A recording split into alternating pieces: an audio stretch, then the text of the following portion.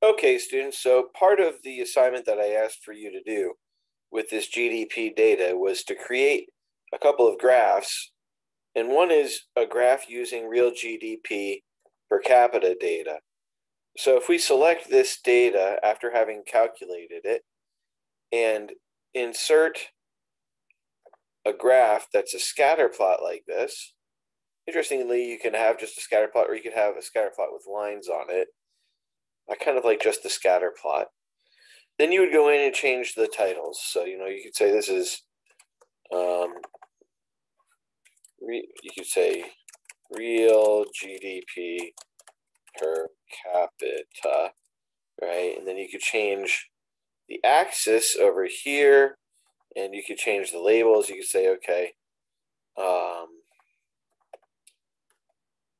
you format the axis, but you want to actually have the years be on here.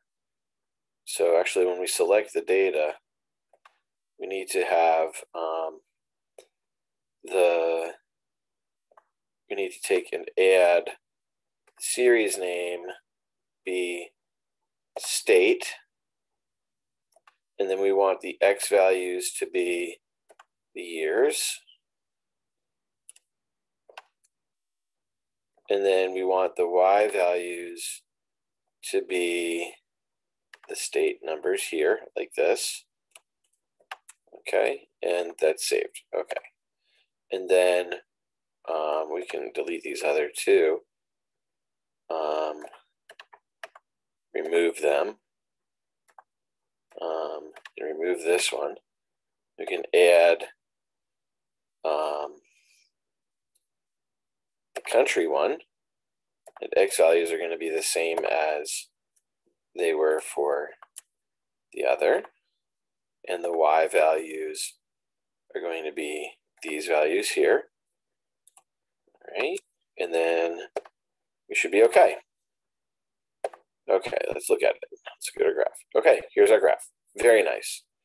Okay, and the state label here is associated with whatever's in this cell. Now I could add a label to this axis, and you do that in the design button, and add a chart element, and then you could add a title for the axis. So the primary vertical axis is US, or is 2019 US dollars, right? So that's what this is all measured in, and then you can add an axis title for the horizontal variable, and this is just year, right? Okay, good. Now this graph is beautiful. It shows what's happening with this state and this country in terms of changes in real GDP per capita. But notice the country is really, really low, and the state is really high. And so in order to sort of zoom in on these, one thing that we can do is we can make another chart. And so we'll copy this, Control C, and I'm going to paste the whole graph. But I'm going to do something funny with this axis here. I'm going to take this axis, and I'm going to format, let me see, I'm going to format, if I can get out of the chart, I'm going to format this axis. So here it is, I'm on the format axis label here, and there's a trick. You can hit this logarithmic scale, and we like to use the natural log in economics, so we're going to use 2.7 here, and hit enter. Okay, notice what happens. The distances between these various tick marks has changed.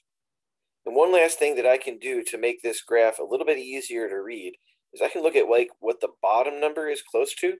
So that's close to 1,000, and I can change the minimum here to be 1,000.